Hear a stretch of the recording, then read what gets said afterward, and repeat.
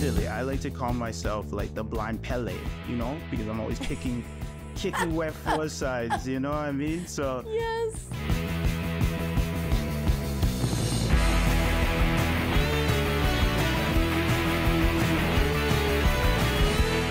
Welcome to Low Vision Moments, the podcast all about those sometimes frustrating, potentially embarrassing, but often pretty comical things that happen when you are just going about your day with visual impairment, blindness, and in my case, albinism. I am your host. I'm Jennie Bovard, and this is episode number 38. Like any year, 2023 certainly had its ups and its downs, but one thing is for certain, we had a roster full of really stellar guests on the podcast. They were not only engaging and fun, but they were so open and genuine, and they brought both hilarious and thought-provoking stories to the podcast table. And it's this time of year that I'm reflecting on all of this, and I thought that this episode would be a great time to count down the top 5 best low vision moments of 2023. And we couldn't do this without you, the lovely people enjoying low vision moments. So I want to say thank you so much for your support from the bottom of my heart. And just for you, I got decisive for once and handpicked these top moments of 2023.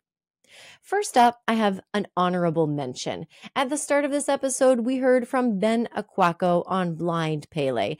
Ben co-hosts the CNIB Living Diverse podcast, and he joined me for episode number 33 called Shameless. And ever since then, that Blind Pele reference has been picking up steam, not only in my everyday language, but plenty of other people are talking about Blind Pele, because it turns out Ben and I are not the only people inadvertently kicking shit on the daily. Blind Pele even strikes again in episode number 37, Human Origami with Jen Fancy. All right, let's kick things off here, just like Blind Pele would, with number 5, which is found in episode number 34, Don't Sit in the Dip with Ramya Amuthan. Ramya co-hosts Kelly and Ramya on AMI, and she also co-hosts the AMI audiobook review podcast. When she and I got together, we discussed a lot of different things, but one common theme was times in our lives when we would either not acknowledge or deliberately hide our disability, or perhaps the people around us choose not to acknowledge or discuss our disability, our blindness, or visual impairment, whatever it might be for you. But it comes in different scenarios. It depends on the company that we're in, perhaps. But Ramya also made it clear to me that it could depend on the culture that we are immersed in as to whether or not we acknowledge, or the people around us choose to acknowledge our disability and how they might do that. I've sat completely in food as well. I've completely sat in a meal before when I was in Sri Lanka, and there the faking of blindness was surreal. Like, I don't know what about it. Like, when I think back at these things, I'm like, why wouldn't people just talk about, Ramya needs help? But it was really interesting. We had some kind of a formal-ish family gathering where everybody was very, no, you go first. No, you eat. No, you. And the food was Sri Lankan food. So it was like crab curry, very seafood, crab curry, rice, dal, like things that you would put in a plate, but there was just a lot of everything, or little of everything. And somebody, I guess, had put their food down because they wanted to go grab something that they forgot. I was scouting out the entire time a seat for me, right? And I had this spot picked out. I was like, okay, I know I've explored. This is where I'm going to sit when I go to get my food later and come back. This is my spot. It's perfectly in lighting that I can see the food. I can see the chair. I can see who's sitting across from me. And I had scouted this food up. But little did I realize that somebody had left their food there because they went to go to the kitchen. So I went all confident, by the way, because I had already scouted the spot out, and went to go sit on this seat, and my ass was in their food. Like, it was absolute crab curry on my bum. from somebody's plate. How do you recover from that? My aunt came over and she was like, okay, let's just walk away slowly. Let's go get you some pants. You poor thing. It's not a good look, Ramya. Sitting in the food is one thing, but the aftermath. And what do you do with that plate of food? Like, that plate of food literally looked like someone sat in it. Like, it was funny. So you just exited the scene. You just left. Well, I think my aunt did her best to kind of cover me up while we walked. But the whole time, nobody was acknowledging my blindness. Like, it was just still the elephant in the room. It was so... Even after this point, you weren't like, I'm sure sorry, my people eyes don't fucking work. Sorry. Like... No, it's like, could happen to anybody. That's so strange. Why would I sit in that food? Oh, well, silly. Why would anyone put their food on a chair? Again, that is my question. Again. See, that's not a you problem. That's a them problem. No, it is. But then Both it becomes your pants stories. problem. You poor thing. Stop sitting in food, Ramya. This is our PSA. This is our public service announcement. Don't put food on places where people might potentially sit. Look, I say this all the time on the podcast. Us blind and visually impaired people, we're walking amongst you. We are everywhere. And whether we're advertising that we're blind or visually impaired or not, we might be in the vicinity. That public service announcement of just don't leave food where someone could potentially sit, that is not just for the sighted world. That is for everybody. Just don't do it. Don't leave food on an ottoman. Don't leave it on a bed. Don't leave it on a chair. It seems logical, but just let's just all take note of that, okay? I'm putting the soapbox away and we are moving on to number 4 on the top 5 low vision moments of 2023. In episode number 32, I got to chat with Casey Greer and Cassandra Mendez of the Rare with Flair podcast. They're two best friends, truly living their best lives, and they both live with a rare form of albinism called Hermansky-Pudlak syndrome, HPS. Our episode is called Bad Medicine because we discuss a lot of the medical side of things. And I'm just going to warn you right now, there's a shit joke incoming. My life is consistent, like, shit jokes because as part of Hermansky-Pudlak syndrome, I was diagnosed with colitis almost over 10 years ago now. And when I was around 18, I got my colon removed because bleeding disorder plus sick intestines makes for life-threatening bleeding situations. And so I have been without a colon for over 8 years now. So it's hilarious because, yes, I have my shit on my person. Like, I carry it on me at all times. So I've had relatively few, I mean, just compared to other people with ostomies that I know, I've had relatively few situations, but it's impossible to have none. And it's just, there's constant enjoyment out of everything that it entails. So, I mean, I was at the airport recently and I have a guide dog. So normally when I'm at the airport, I go through the metal detector and I don't have to go through the little body scanner thing that's at the airport in the US. So anyway, because I was traveling internationally though, I didn't have my guide dog with me and I had to go through the body scanner, and I forget that every single time I go through the body scanner, they see there's something special up there. Like, what are you stashing in your front? I need to know. And so I'll walk out and they're like, so can I just, can I give you a little rub? Like it feels very, I hope like, they don't. Do they say it like that? Can I give you a little rub? Like, I've never had anyone at the airport talk to me like that. They're really nervous about it because it's like close to my crotch. Yeah. And so that's why they're kind of nervous about asking, like, is it okay if I pat down this area? And then I usually disclose and I'm like, sure, yeah, I have an ostomy bag, just so that they know. Because if not, they will totally interrogate me. But, like, on my way back, I had not gone to the bathroom recently. I was on like a 7-hour flight. And when it gets full. So I have like a bulge on me because I have to go. And like this woman's like really like trying to approach with caution. She's, so what? And I was like, oh, I've got an ostomy bag. She was like, is it okay if I pat down the ear? I was like, I'm sure. I mean, I'd approach with caution because I haven't gone to the bathroom in a minute. And she kind of rubs it, and I can just hear the, oh no! and she's just like caressing my bag full of shit, and that's a sentence you don't so that's a t-shirt, caressing my bag full of shit. Right? They make me rub it, and then they test my hands to make sure I didn't like put drugs in there.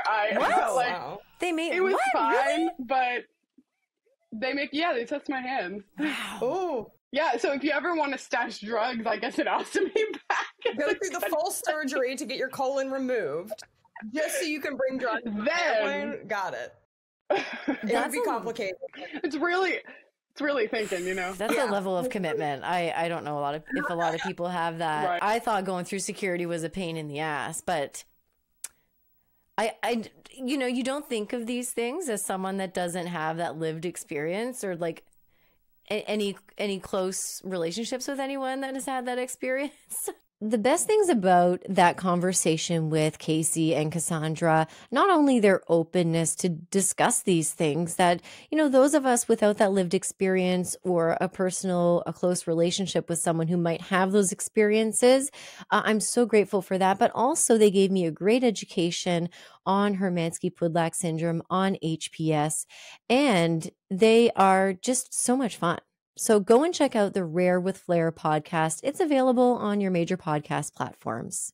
Let's roll right along with swag to number 3 on the top 5 low vision moments of 2023.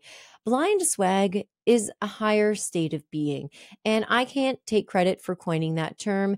That was, again, another brilliant idea of guest, and that guest is MDB, Mike Dow. He's a rapper based out of Moncton, my hometown, representing very well, mind you, and in this podcast, we get really vulnerable. We talk about things that we might not talk to a lot of people about. It might not come up. But Mike, MDB, and I got into some things that some people wouldn't be brave enough to talk about at any time. And we all have similar stories, but we don't have, I don't know that I would even share these stories personally if I were Mike, but he's brave and he did it. What would you give as a really good blind swag example of your day-to-day life? We all have like the story of like, oh, I got into the wrong car. Yep. But like, have you done it when you were trying to buy drugs?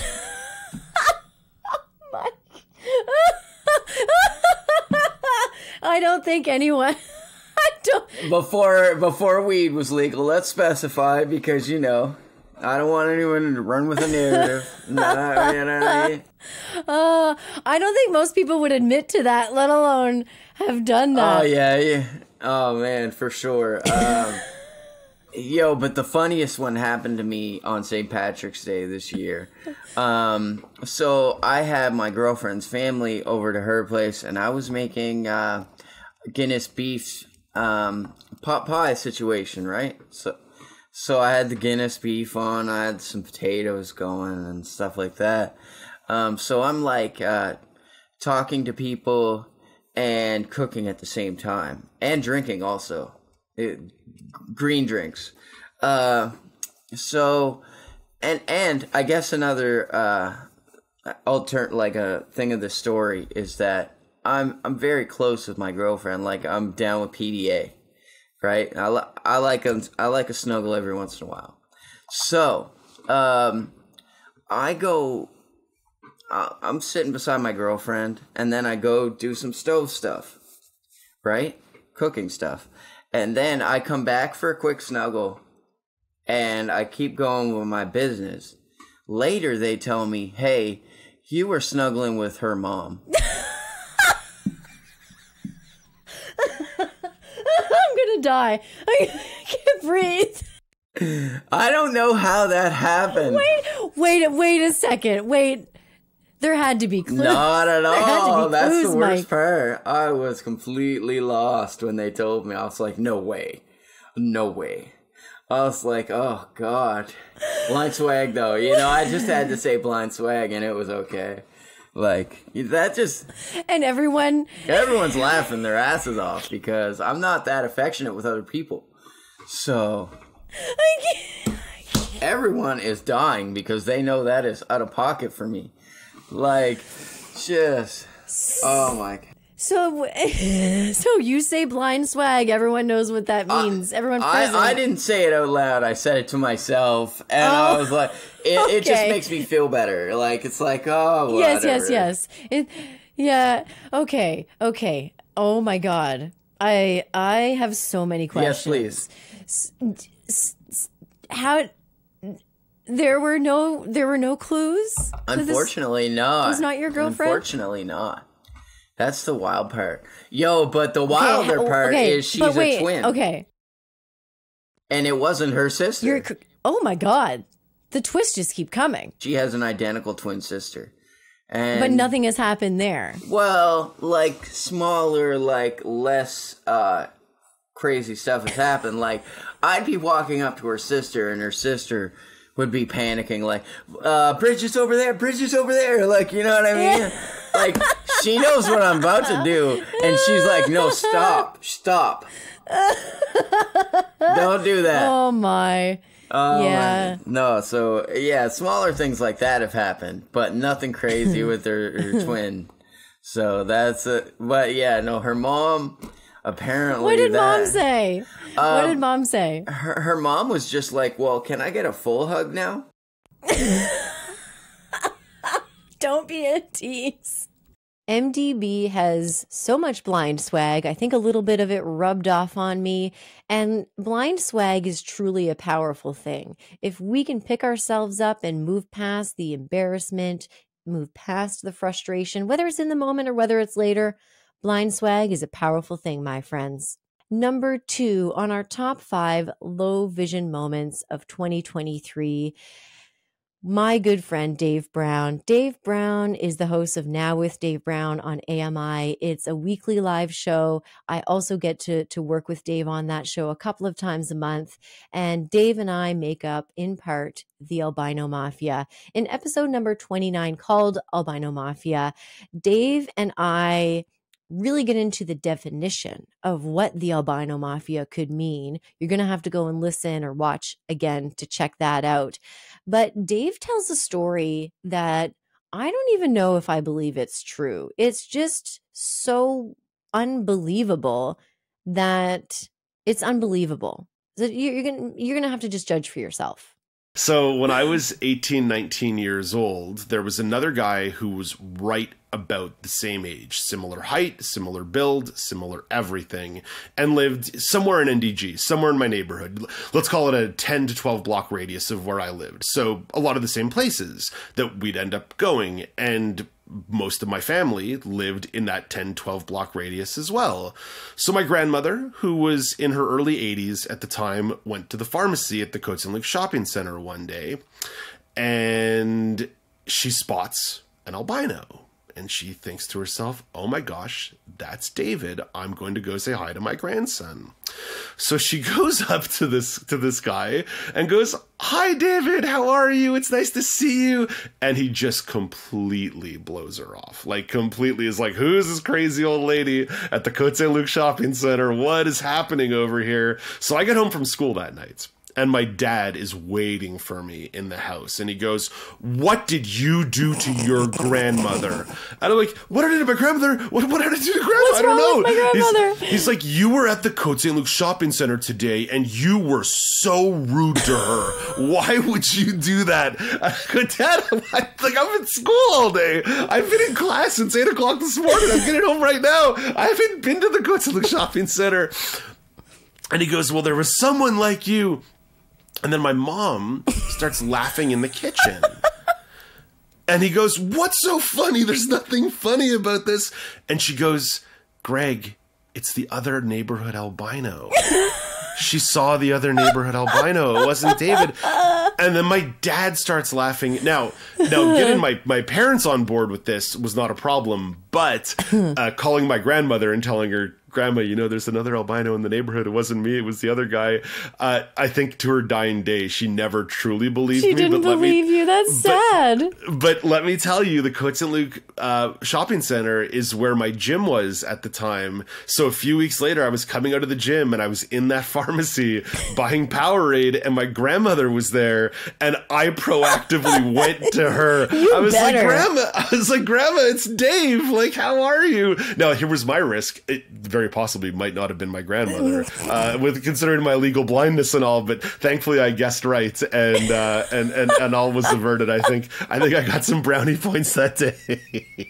There you have it. The albino mafia has spoken. Bizarro Dave, with all of his vibes, has spoken. And I had such a good conversation with Dave, the albino mafia, and all of his wild encounters just made for a great time.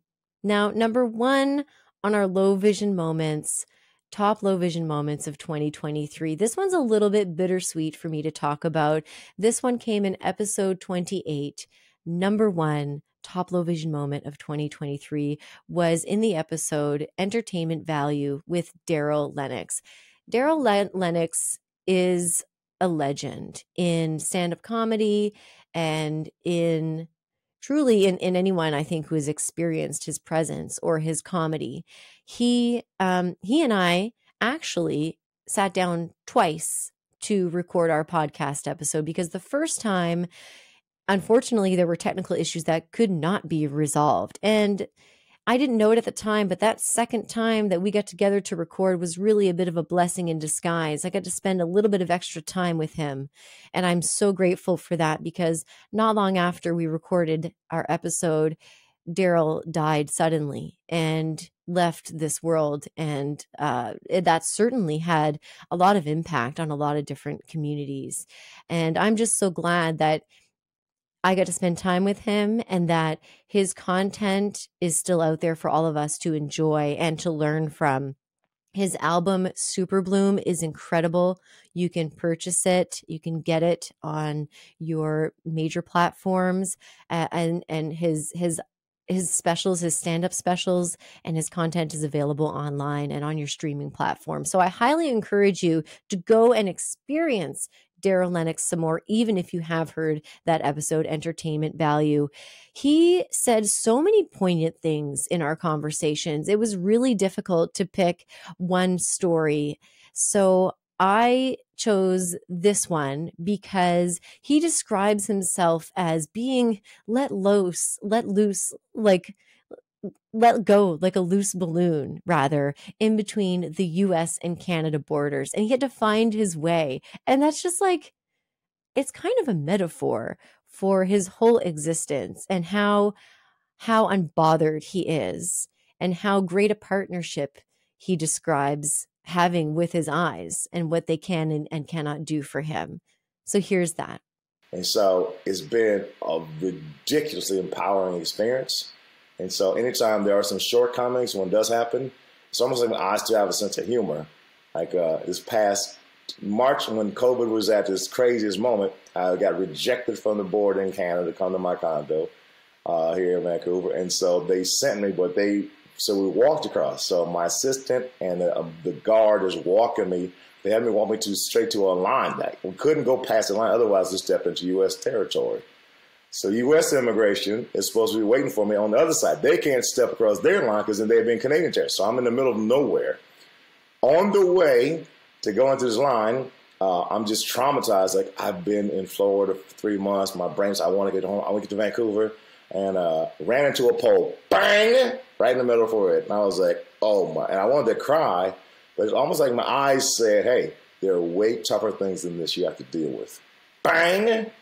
So they let me loose like a balloon, and I have to wander some 100 yards or meters from one Canadian official to an American, and they both yell at me opposite direction. Okay, go to the left, which is right, go right. And so I was just weaving with my suitcase and my show shoes on and my stick and a bag on my back. wandered into the abyss between two countries.